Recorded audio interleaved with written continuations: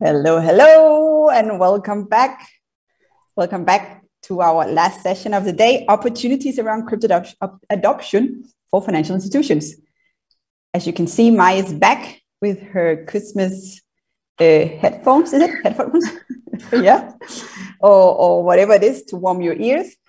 That's nice because it's almost Christmas.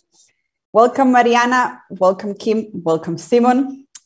And yeah, the stage is yours. Enjoy. Thank you. Thanks, Victoria. Hey, guys, it's the last session of the day, a long day at the UBC. And as I said, I was trying to cheer up the people because I've been listening to the UBC for a whole day. I might be a bit tired. These, I like to claim they're my wireless Christmas headphones, but they're not. They're just earmuffs. So I'll take them off, otherwise I won't hear you. But listen, it's a complete pleasure, real pleasure, Mariana, to be talking to you again. Kim and Simon, I think is this your first time attending the European Blockchain Convention? No, I attended last April. Last year. Yes. Okay, very good. Yeah. And you, Simon? I think same for me. Sorry, I'm a bit ill. But yeah, I attended last time as well. As well, fantastic, very good. So we're not completely newbies, so you know what it's like. It's great. It's great that it's virtual. It's great to have all the many people actually logging in. What's not so nice is that if this was in unusual times, we'll probably be meeting in Barcelona. It's the last panel of the day. We'll have a chat, and then we go off and have a few beers or a few glasses of wine and continue the conversation. So unfortunately, we cannot do that today. So all we can possibly do is have a really nice discussion about what really matters to us. That's why we're here. And let's talk about crypto, clearly, but also at the future of that, and how it does have a future within the financial institution sector. So listen, I have you in order in my screen, Mariana, Kim, and Simon. If that's okay, may I ask each one of you just to give me a couple of minutes intro about what you're doing, where you're working. And it's always great as well to for the audience to hear, how did you get bitten by the blockchain bug? How did you get into blockchain in the first place? So Mariana, can I give you the floor first? Sure. Thanks, Mai. Very quickly about me, I'm the Executive Vice President for Operations at Crypto.com. And I currently lead an insanely large team that deals with backend operations, anything from customer services to risk and fraud, payments reconciliation, operational compliance. My teams are spread across the globe. I would really love to answer how did I go into crypto, because it's a very funny story, actually. I did have a very small investment in Bitcoin, and I was practically freaking out about it because I wasn't sure if I made the right move there. And then I met CZ in early 2018, and somehow I ended up being the first person that set up the offices of finance in Europe. And that's what really got me into crypto and got me very familiar with not just with everybody in the industry, because it was still very small, I would say, although it was 10 years after Bitcoin popped up.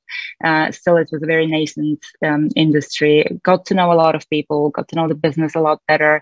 And I told myself, like, only a couple of months after that, it would be impossible for me to go back to financial services the way they were, because they don't make sense anymore.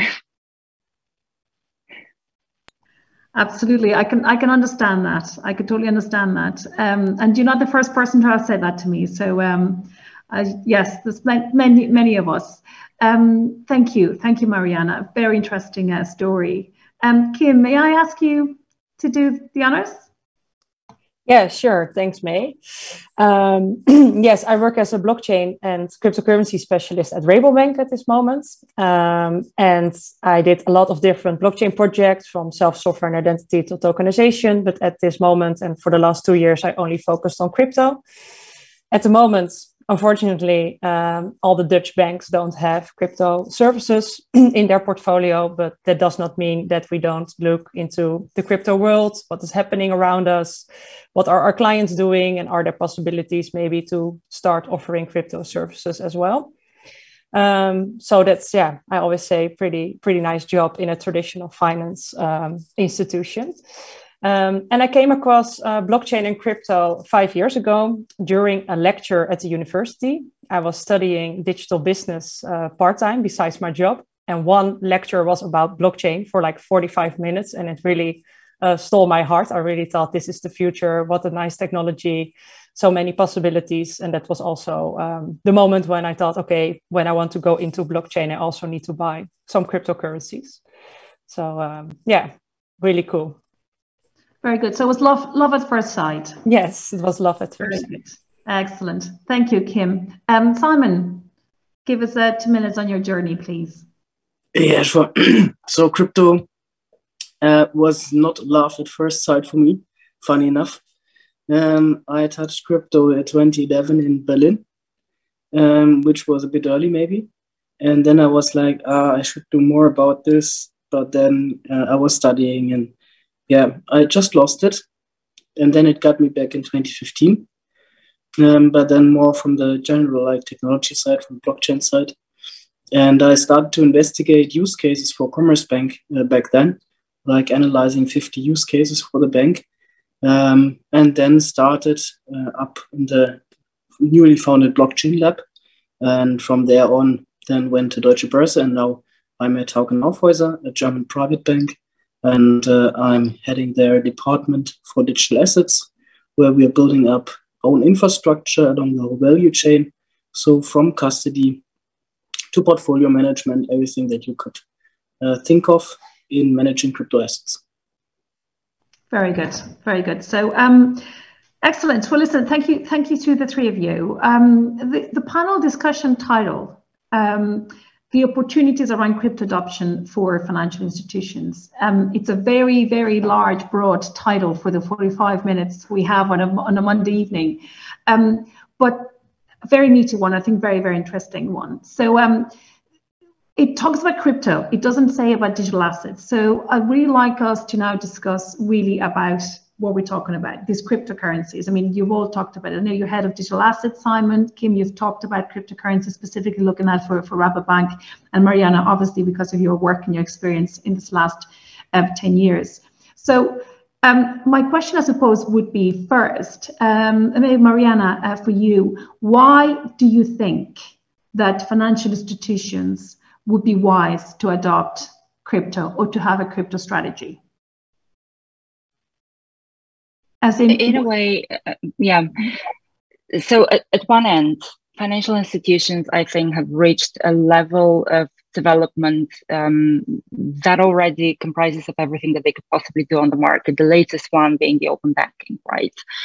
If they want to develop any further, they have to utilize blockchain one way or another, whether they're going to take cryptocurrencies as a utility for blockchain or they're going to build other products on a particular blockchain that may or may not be powered by cryptocurrencies. They still need to follow the trend, because we all know that with Web 3.0, it may not come tomorrow, right? It's not 1 year away, maybe it's 2-3 years away, but when it comes, financial institutions that do not develop their product to be based on a blockchain are simply going to fall out. And it's already very difficult, even from a P&L perspective, to run a PSP, right? Everybody has the same products and services. Everybody's charging a minimum margin. It's very difficult to find customers. The one way is to offer value and added value to your customers. And we all can see it really struck me a couple of months ago. Somebody told me that they asked me, how do you see yourself as a competitor of Revolut? How big of a competitor is Revolut? And I just, they're not a competitor. They have nothing to do with us. This is not someone that we even look into.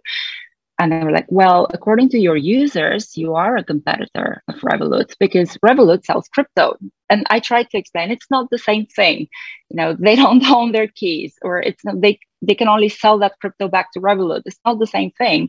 But for users, it is the same thing. So whether you do it in a completely vanilla way, whether you offer something like Revolut have, or you're going to go the full way and have a full ecosystem, whether through centralized applications or decentralized applications, you would still need to tap into that industry to stay adequate to everything that's happening around us. That's fantastic insight, and you're right. So many users would just say crypto, crypto.com is just a direct competitor to Revolut. So extending that that challenge, I suppose, or that view, Kim, how would Rabobank see the likes of crypto or Coinbase or Binance? Like, would you see those as competitors? Would you look at those as the business model to come in and adapt? To stay relevant? I mean, yeah. Well, I don't think it is been seen as a direct competitor, but I think when you look clearly to what our clients are doing, they are into crypto. I read a research from last week in the Netherlands, 1.2 million Dutch people have crypto. So that is a lot. And all those persons are not having their crypto at a Dutch bank or doing business only with the bank accounts, just sending their euros away to a crypto exchange, like you mentioned. And then it is out of our sight. And I think we are losing partly clients on that part. I also saw Visa published some sort of info last week about that clients are willing to change their bank if they are offering crypto services. So I thought it was like 20% or so. So I think that's really a high amount. So yes, I should say we offer a lot more, of course, than the crypto exchanges are doing. So, but I think, like Mariana said, I agree. We are outdeveloped or something like that on the products we already have. And if we want to be a part in this new digital world, then we should adopt it. And I also agree what you said about the blockchain projects. I see that myself every day. One way or another, we need to take the crypto wheel as well to join. Yes. And I would imagine, thank you for that. I'm sorry, Kim. Simon, I would imagine you'd have a similar position. Do you see pretty much what Kim is seeing? Yeah, I think most obviously, I can tell for sure, like within the existing industry, there's literally no bank with, let's say, more than 50 employees, I would say, that serves private clients with Bitcoin. We have now other players in the market. And I think what we see is basically that there is always need for financial services in crypto as well. But there is no need for a bank. And this is something that I think we have to keep in mind. Financial services is a serving industry. We are offering services. We have to fulfill client needs. If we don't, we fail our job. And clients obviously have a need to invest in crypto in different vehicles. So my conclusion is, until at least now, most of the banks have failed their job to be a financial service provider for the financial needs of a lot of customers. And here I'm completely with Kim. We now started to buy partially and build infrastructure for crypto specifically, and also investment vehicles, be it a crypto custodian, according to the German license, be it setting up a fund so that you can invest in an actively managed crypto portfolio. I think these are needs for people that do not want to engage, for example, too much in crypto, but still see that there is market heterogeneity, that one should recognize at least. And so for this reason, I would say, yes, the banks have failed their job, including what I have done previously to some extent. And this leads to them, and I'm here with Kim as well, losing clients, at least clients in crypto, for example, because there are other financial service providers that provide this very service that they need. And so they offer solutions for this need of their customers, which makes them the correct service provider. Yeah? And if the banks do not come down from the high horse of saying like what is okay and what is not okay, but serving the clients in a proper and regulatory compliant way, of course, that they need, but not saying like this type of asset class is not regulatory compliance, so I won't do it. They will simply go somewhere else. Simon, very interesting, and I think very insightful as well. I think you're right, and I think I'm not misquoting Bill Gates when he did say, what, 25, 30 years ago, when we don't need banks, but we do need banking. And I think this is along the lines, we certainly that need for that service is going to be there. I also do think there's lots of different nuances and different ways to attach that. So potentially, and so that maybe that's a question for you. We tend to look at crypto and financial institutions in a very black and white manner. So there is a bank, you need something, you need, there's a payment, you need X. So it's a quite a binary and black and white. Whereas with the acceptance of I would say retail acceptance of cryptocurrencies, even DeFi, and I know that this panel discussion about DeFi, but as the DLT technology and application is moving and exploring new financial services, money and the services in financial services institutions is also changing. So it's potentially a case that in the future we might use different payment providers depending what the monies might be used for, the same way that we use different methods of transport depending on the distance. And this is an idea that I wanted to float with all of you. There's probably less about competition, but more about over time actually building a niche for each one of those. So the crypto might be used for something in a very specific way, and then other money or fiat money or whatever might be in the future for something else. But this is looking at cryptocurrencies in the payment sphere, okay? Then we also have the investment space, and then we have financial institutions that do invest in crypto. So, so crypto is a very high level title for lots and lots of layers underneath, and this is something that we need to be very cognizant of. So let's bring it back to a level, and I'm conscious there was a couple of questions there, but I totally agree. I think Chris Reed, I'm calling you out because your name has come up, and that's a problem with virtual. I don't get to see your face, and I don't like to look at the audience and ask you questions, but we'll come back to you and your questions. I think you're totally right, potentially, in terms of in the future financial institutions and CAS, crypto asset service providers, there would be an element of merging potentially. But we'll come back to that. So let me park it for a little bit. Mariana, can I come back to you again? You mentioned something that I thought was very, very interesting as well, and you talked about cryptocurrencies and the utility of cryptocurrencies.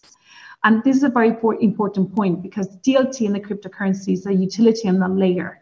And then that's very different from the cryptocurrency that's actually seen as a commodity, as an investment. So how do you see the potential for that? Let's decouple the cryptocurrency, the utility layer, from the cryptocurrency, the investment case. And tell me, do you see either of them an opportunity for a financial institution? And how would they go about to utilize it as an opportunity? So perhaps it's best to also decouple what a financial institution would mean in that case. I'm going to take the European example, since I sit in Europe and that's way easier for me. But if you look into financial institutions, these would normally have a financial institution license, which practically means payment services, then either the new PSD2 AISP and the PISP, or an EMI company, right? So if you look at these companies, the services that they have been authorized to provide play around the provision of payment services. We don't speak about investments, right? Investment services fall under MiFID, and these are not financial institutions. These are a different kind of institutions.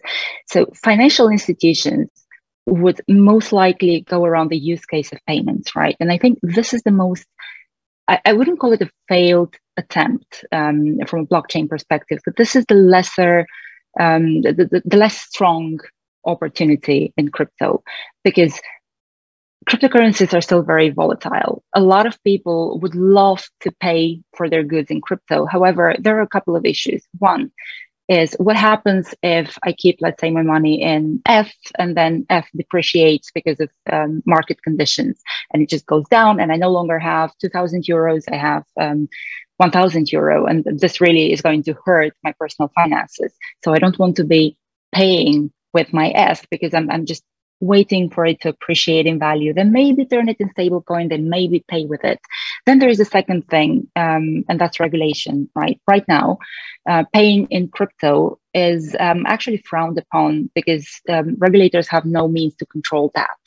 So they have the means to control the investment side. And that's, I would say, already very well put into a framework that is going to be executed by introducing MiCA.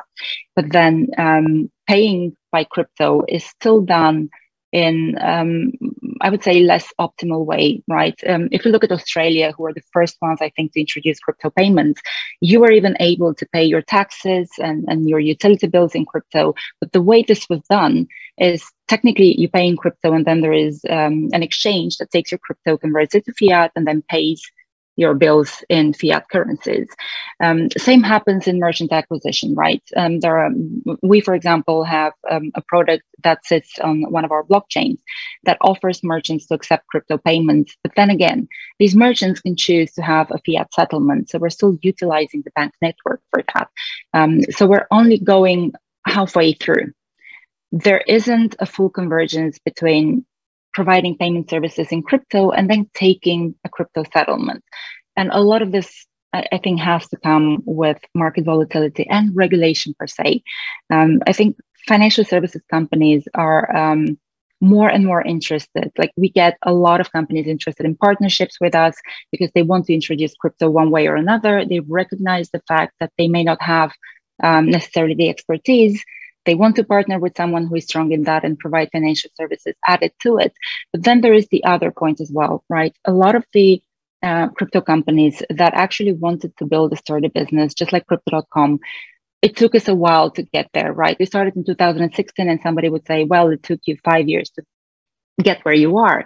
But the reality is, if you want to exist in the future, and you know that the future is going to be heavily regulated, you start preparing yourselves very slowly by stepping on the footsteps of compliance, sturdy compliance. Getting those licenses takes a lot of time, as all of you know, because you come from regulated environments. So we took the very hard steps of first investing in a compliant platform, and then ramping up the services in the last couple of years that we offer to form that ecosystem. And a lot of, I would say, the decent crypto companies would do the same thing, which kind of leaves financial services outside of this, because once you have those licenses yourself, you're very unlikely to partner other financial institutions if you can close the circle and remove the intermediaries, which the blockchain is all about, right? We speak about the removal of the intermediation. So I think the one way financial institutions should go is to try and either partner smaller companies or just build the expertise on site, so that they can, again, remain relevant in the services that they are authorized to offer, or just get new licenses and go into a completely new line of business, which I think proves to be rather difficult, right? There is a huge difference between Payment Services Directive and the Markets and Financial Instruments Directive. It's two separate business lines. Super fascinating. I think that's there's so many strands of conversation that we could pick up there. Particularly, I'm just in my mind, for example, this afternoon, I think it was Bitstamp, and they mentioned that 120 out of their 600 staff were actually just doing compliance. Yeah. You know, which is huge. And we are looking at Kim and Simon and their respective banks. You know, I do even know, I mean, how many in comparison, how many people do you have in the banks? Because we know the regulated entities, compliance costs are high. But yeah, even with the technology and what it can do, clearly that there's a huge ramp, I think, to have to climb. Also, something else has come up there as you were talking, Mariana, and you mentioned about partnering, for example, and it's come up in one of the questions as well. There's a two-way street, I think, in this case, right? In some cases, you mentioned, Mariana, financial institutions reaching out to Crypto.com with potentials to partner because they don't have that crypto services experience in-house to bring that in. And Kim and Simon, I don't know, maybe your respective financial institutions are building out that staff, that knowledge, with the potential maybe to go back out. But I was just wondering, there's also an element of mistrust of financial institutions, right? And this is a challenge back to one of the questions from the audience.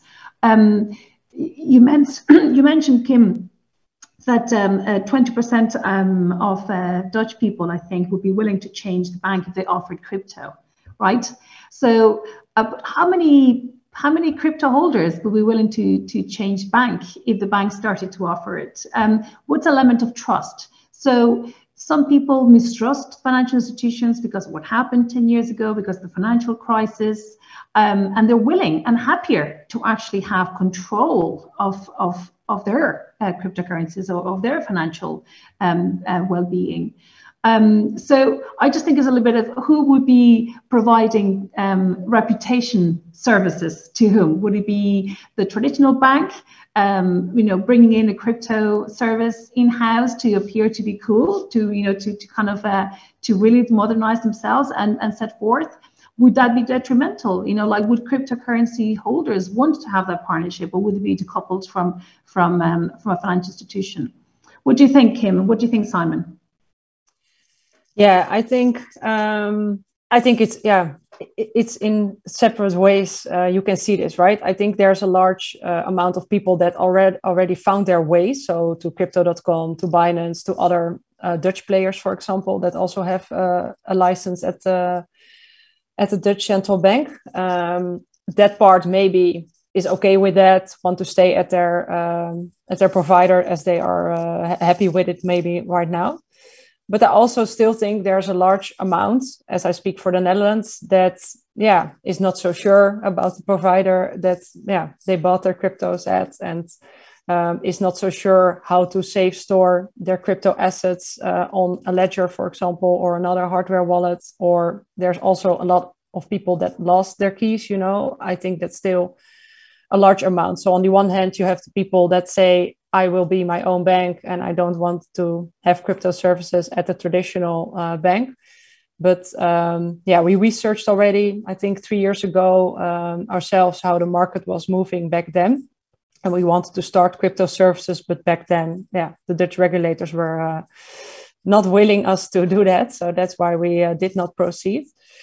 But clients were already telling us back then that they lost their keys, that they are not so sure what to do in the market, etc. So I'm not sure what the percentages will be, but they will be divided. Listen, Kim, I think that's very interesting, and I mean exactly. I mean, you're talking to your market, and I do think there's an element of very different nations have very different levels of financial literacy. They're very different levels of cryptocurrency adoption and reasons of being so. Yeah. So what's happening, in Salvador or Venezuela, for example, is totally different to, say, a nation like Japan, which they were really in on the Bitcoin very earlier on, and they might not be as comfortable or as willing maybe to accept and invest in it in another cryptocurrency. So I really appreciate the insight to the Dutch market. I think it's important because we do tend to generalize, speak in general terms when we talk about crypto, but we're all quite individuals, and we do live in a society environment. And I do think that trust in government, trust in the banking services, even your experience with the financial services, I think they're all obviously determinant as to whether you're happy to just do your crypto services yourself, or trust it to a trusted bank. Okay, so like an example here in Ireland, there was a research piece done last year. A lot of young people were happy to say become customers of Revolut because they didn't want to bank with the same bank that their mom and dad were banking. So, this is just a totally, a very unique maybe thing to our jurisdiction here. But I think that that's a cultural element to it that's definitely interesting. Simon, what do you think about this? Do you think that your entity selling cryptos? Would that be seen as a cool thing to do? Do you think that it would work the other way around? What's your experience? We are starting to offer different products for making crypto investable for our clients.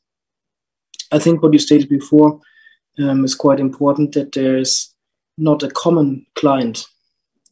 I think every client has their individual needs.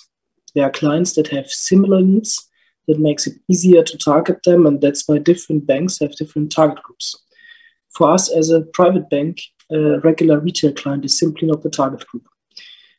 This makes our service differ from other bank services because our service is much more tailor-made to some extent. So if we go into the crypto space, or as you discussed before, like who's your competitor? Why is Revolut a competitor? Because it fulfills similar client needs, right? And it addresses similar target groups maybe. And for us, also a crypto solution is maybe to some extent tailor-made. And especially as we also target, let's say like mid to small-sized INSEE clients as well, that of course here the client needs are completely different from the one of a private client. Yeah? And a larger family office wants to invest in products that completely differ from a product that a private client wants to invest in. So our job is to tailor products to the client needs in crypto as well. And I think a common misconception here is that crypto is a totally different animal and everything's different. Yeah, I don't think so. Yeah, there are similarities between crypto and existing asset classes. There are difficulties that are special to crypto, of course, especially when it comes to, for example, as you've mentioned, custody, for what we in regular business call corporate actions. Yeah, corporate action in crypto is a fork handling. Yeah, not so many financial institutions yet being familiar with how to handle a fork. You have to teach them. Yeah, and if you teach them, then they already know, oh, okay, it's maybe similar to a bond here with a corporate action or a fund. And then if you're setting up a fund, for example, where crypto is being owned, of course, you have to handle fork, you do a fork handling as well. But then ultimately for the client, it's a position in the account. And for most of the clients, the need to invest in crypto is to have it in their portfolio at least. And their will to move somewhere else only to invest in crypto already shows the potential that the asset class has. Now, what if they could simply just stay, maybe for a bit of higher fees, yeah, and not have to keep accounts separately for another asset class? So what I see as a job is like make crypto investable, yeah, for our clients in the way that they need it, yeah, and in a way that it's convenient. Yeah? Why do private clients go to something like Revolut? Or I think personally, to be honest, the Trade Republic has done it very well because there it's also in your portfolio only. And then we also see that the clients ultimately do not care maybe about the best price or whatsoever in the market if it's convenient. Yeah. A lot of crypto solutions out there, simply due to its novelty, are very convenient in how it's being handled. For an institutional client, convenient means that it's part of his portfolio, that he still gets his tax services, and that he can still simply book it into his accounting system. That's convenient for an institutional client. Very different from convenient for a private client. Yeah? And so we have to differentiate the market groups. I think banks will have to investigate what is our current target group in terms of customers. Do we still want to target them, or are we losing existing ones? Even maybe, do we want to target additional? Then maybe we do need to offer a different solution, even because our current product portfolio is not even tailored and the people are not tailored. So then you need a really different organization. And that's when banks start to buy other companies. Yeah. For us, we have partially bought companies. Partially, we are building up on products. For the own products, it has to fit the existing infrastructure, including the target client group. For a new target client group, maybe I need another infrastructure. It might make sense to partner by. Very, very useful, insightful, and I think you're totally right. I mean, at the end of the day, financial institutions have shareholders that have a P&L. Products have to make sense. So not only in revenue terms, but also in terms of value offered to those customers. And on that, there's Michael Astor just put in a quick question there directed to Kim and Simon, but maybe I'll ask you, Simon, to answer it first, because I think it links to what you're just mentioning there. What kind of projects are you working on to get blockchain, or I would say crypto, into the site of the regular portfolio of the organization? I think you've answered that in terms of looking at what the customer wants, and particularly looking at private clients. Would you be able to give one example, Simon, and then maybe I'll pass it on to Kim? So an example of our product, basically? What? Yeah, sorry, it's in the questions. What kind of projects are you working on to get crypto? Yeah. Okay, sorry. So we are setting up a fund for making crypto investable for our clients. We are investigating at least how to issue a node, because there might be a different target group that prefers that. We have bought a crypto custodian and are thinking about making it possible to also make direct investments in crypto available via the crypto custodian. And within the manco that will issue the fund, we're also setting up capabilities to offer basically everything in the value chain, from portfolio management only to issuing for third party a crypto fund, to maybe doing like only crypto custody and depository services. That's very useful. That's very useful insight. So when you meant a fund, Simon, do you have a particular cryptocurrency in mind? Like, would you largely be Bitcoin, or is it a case that you're still exploring that? Here we have, I mean, the current limitation might be simply the kind of tokens that are or assets that are already connected in terms of the custodian, because you have to put it in custody as well with the custodian. But here we are not focusing on singular assets. I guess that we will have at least 10 crypto assets in the portfolio for the beginning, and we'll actively manage that we have 2 open positions currently, one a portfolio manager for crypto specifically, and an analyst for crypto. And so they will basically actively manage the portfolio within the scope of at least 10 currencies or assets. Very good. So any of you listeners, there's jobs there to be had. Call Simon after this. Very good. I like that, Simon. Kim, tell us, any specific projects that you'd like to give us an insight, so we see how Rabobank is capitalizing on the opportunities of crypto for the institution? Yes, I think it all starts with knowledge, right? And when our blockchain team started 5 years ago, it was fully focused on blockchain and not so much on crypto. So I think for the last couple of two and a half years, we are focusing more on crypto. So it has a lot to do with sharing knowledge, present a lot to important stakeholders within the organization.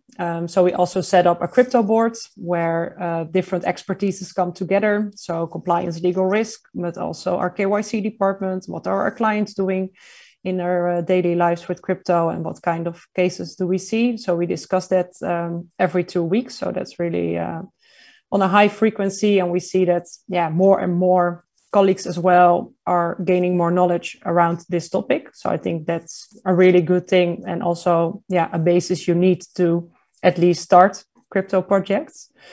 And for myself, I researched a lot of custody providers last year, and also seeking for opportunities to start with for Rabobank. And I had the opportunity to present about the world of crypto and decentralized finance at our managing board last month. So that was really cool. So at least I've been at the highest level of the organization to tell them what's happening in the crypto world, what our clients are doing, and what we as a tech lab should do into next steps. And that's a part I cannot tell you a lot about, but at least we are researching the possibilities.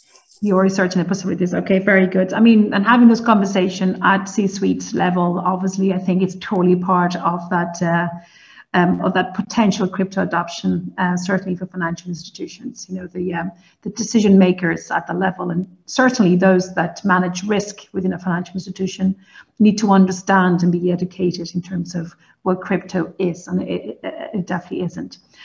Very good. Mariana, maybe I'll turn that question around to you. I mean, you're seeing things completely from the other perspective, and I'm sorry, because we did have Stephanie from Gemini who was meant to join this panel discussion, but unfortunately she is unwell to be able to join it. So it falls squarely on your shoulders, Mariana. So from the cryptocurrency asset provider point of view, how do you go about, you offer your services, do you consider financial institutions are doing this, that's not what we're going to do? Is it a case of, you know what you're doing, you know your clients, you're going ahead, it's not so far that you're looking for partnerships or M&A activity potentially to go hand in hand with your business?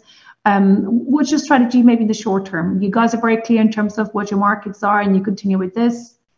Tell us.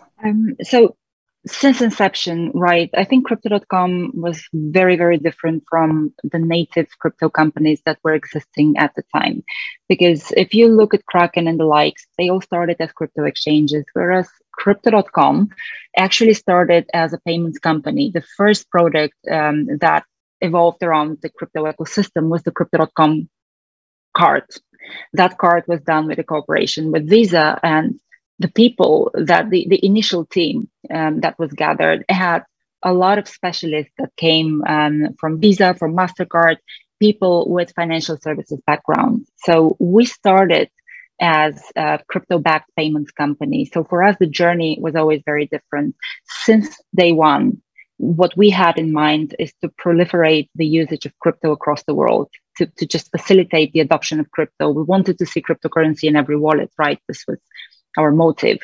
To do that, you have to start with a product that in the beginning resembles something that users wanted.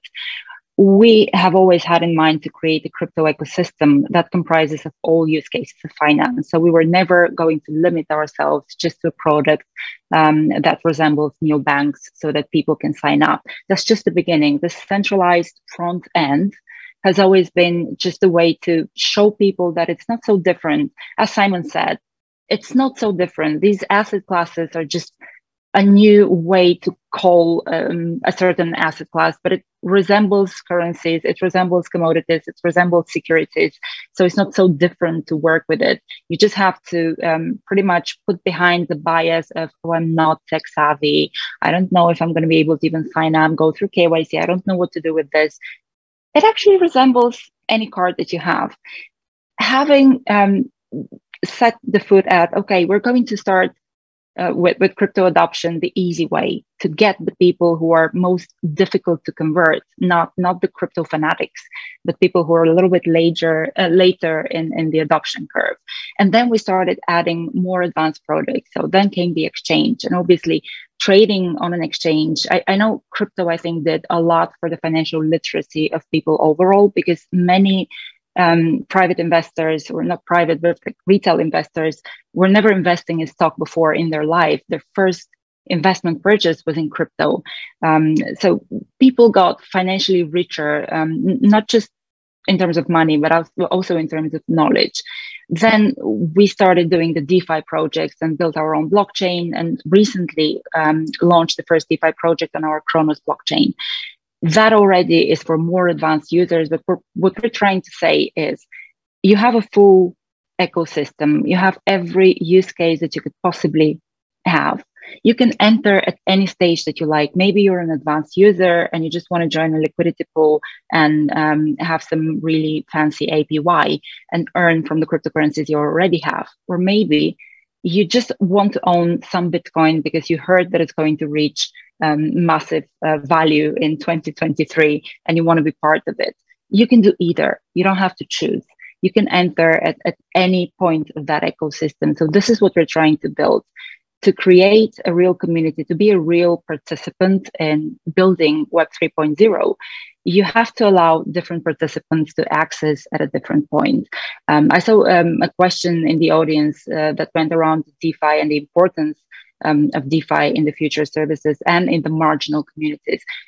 It's insanely important, right? It's a permissionless application. You can enter without KYC, so you can potentially sit in a country that the US does not favor that much, and usually you get denied onboarding at centralized exchanges. You don't even have to have native crypto right now. You can also buy with your credit card on certain DeFi applications, right? And you can enter that ecosystem. You can maybe make a little bit more by participating in lending pools, or you can maybe even get a loan yourself to invest any further. It all helps you develop first your mind, and your educationally it's priceless. Because to enter a DeFi ecosystem, or a centralized one even, you still need to familiarize yourself with how all of this works.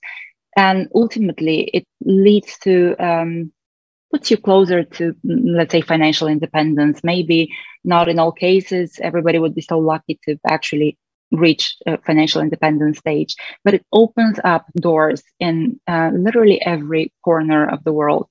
That being said, of course, again, it's going to be heavily regulated. That's why DeFi right now plays a huge role. I think DeFi, in a way, will be self-regulated moving forward. There are talks in the US that this is going to be the next thing in DeFi. But even so, if you look at the convergence between financial services and maybe DeFi applications, I totally see how banks or financial institutions can be the forefront of these services, and the services will be run on a DeFi application on the back end. So you would still have this fully compliant front end, but actually be able to offer the fancier services that a DeFi application can give you access to. That's super insightful, Mariana. And I think your last comment is really interesting. And I think it would be great for us to bring in the DeFi. I'd seen in the comments, I didn't want to get too deep into it because we know we have very dedicated DeFi sections in EBC over the next couple of days as well. But you've spoken to DeFi in crypto.com. You obviously have the products. You mentioned how they're probably more for the bit more, I would say, expert or a bit more sophisticated investor of sorts. And a very recent Chainalysis report showing out the DeFi adoption was actually showing a really high level, actually the largest DeFi market in the world being concentrated in Europe, and Asia being the second, which I think is quite interesting. Now, that seems, or it speaks to me to institutional adoption of DeFi. It doesn't speak to me to the moms and pops and young people actually getting into DeFi just yet. I think it's certainly not the case, and the Chainalysis report pointed out to institutional investors of $10 million, which is quite a big, it's a big chunky transaction level. Certainly not something I'd have in the back of my pocket. So, Kim and Simon, when it comes to DeFi, is that step too far for your institution in terms of looking at crypto adoption? Is this at the moment reserved, as Mariana has mentioned, maybe to the most sophisticated and bold investors? Are you financial institutions maybe exploring or waiting and see approach? What do you think, Kim? Yes, of course, at our team, we are exploring this field as well because it is in line with crypto. I really think when traditional institutions want to do something with DeFi, it must start somewhere with providing crypto services, a custody service, things like that to offer, DeFi on the other side, because traditional central institutions are not decentralized finance institutions, but they can offer their clients a way to that world. And I also believe that, financial institutions might have an important role over there. Also on the education side, on, what is this all about? I think a lot of people are into crypto and DeFi, not knowing what they are doing, and not knowing what kind of protocols and what kind of code is beneath the platform they are using. So that might be a possibility, and I really think it's good to look into that. And within our team, we are researching, of course, this field. Thanks, Kim. What about you, Simon? So for me personally, banks, especially that are strong in advisory services, are in a great position to be a gateway into DeFi, even though it might look ironic. I mean, the whole concept of DeFi was like directly giving access, but to be honest, it's quite technical. Now there are a lot of startups being founded to making DeFi access less technical, and it's the very same development as with crypto in the beginning, right? People who needed to get an own wallet needed to be tech savvy in the beginning to set it up. Some regular guy that's not in IT, a regular woman that's not in IT, they might not be able to set up a wallet, right, and to download a full node or a flash node or whatsoever, yeah. And so we see now companies building up that need that is upcoming, yeah, to cover that need. And if there are clients of us that want to somehow invest in something that is connected to DeFi, they have to get access. So for it's a prime position to provide them with access. The difficulty now is banks starting to build up infrastructure for the crypto side, where they have kind of lost track at least the last years. Now DeFi around the corner. Explain to your board members why you now need the money for the crypto side and the DeFi, and by the way, also electronic securities that are also upcoming, especially in the German regulation with the Electronic Security Act. And then you say, oh, I need all of this. And then they say like, okay, I think you should focus a bit. And you're like, yeah, but you need the crypto stuff because they're already gone. And you need the security stuff because that's your home turf, and the electronic fund shares, by the way, as well. And then you'll say, okay, you need also to prepare for DeFi. And then they say, maybe, look, I already built a 20 people department for you in a bank that's not too large. So I think you should better be a bit calm and finish your stuff first and then go into the DeFi space. And that's the difficulty, I guess. Even so, I would say our house, for example, is quite bullish on it, and especially from the board side, really, with actual belief in that this is a disruptive and innovative technology. It's still hard out of a running business, like not separately funding it from outside as an own kind of business, to here kind of tackle everything. And that's also a difficulty of banks, because banks regularly want to fulfill all their customer needs, of course. Yeah, and that's also very much sales driven. But if you look how different startups are approaching it, there are startups that are dealing only with crypto custody software. Then there are startups that are doing the crypto custody itself. Then there are startups that are specializing into DeFi. Then there are startups that are specializing into tokenization. Then there are startups that are doing specialization in token analysis and chain analysis. Yeah, and so if you're now coming as a bank and saying that we want to do everything, then it will be quite hard to do this, and you won't get it funded as well. We said this before, like in a startup, you have maybe like hundreds of people ultimately that are dealing only with crypto compliance. And then I'm coming along and saying, look, I managed to get one crypto compliance full position, yeah, for the bank. That's already quite impressive, but they have like 30 people over there. Yeah, why? It's a separately funded own company with own structure that's purely focusing on this one business goal and personal purpose. So my takeaway is we have to address DeFi. It's at the core of my belief that it's a prime position for being a gateway into DeFi for a regular bank. The question will be, in what speed can I take the bank with myself to provide which kind of services at which point in time and with which urgency? And this is a difficult question, which I'm getting paid for. So all fair. After very good, Simon. Yeah. Very good. Listen, Simon, I see Victoria showing up with her ray of light, and I have to stop you there. Yeah. But I have a solution for you, Simon. We need to get all your board in the bank free tickets to attend the next EBC. And then you'll get all the funding you want for all the DeFi projects, because then they'll get to know what it's all about. So that's my solution for you. Listen, yeah, Victoria shows up, which means we run out of time, which is, I'm sorry, because I could, if we were in Barcelona or in Denmark right now having this in the flesh, we'd be going off, as I said, to the bar, having a few vinos, and we continue to talk. Absolutely. I've learned so much from you guys. I've taken a few words to summarize our discussion and about the opportunities of around crypto adoption for financial institutions. I've taken convergence as a big word. So we're not talking about dying, and we're not talking about taking over. We're not talking about any sort of I think conversions is a good way. I think there's an element of the two elements on the crypto side of the financial institutions coming together.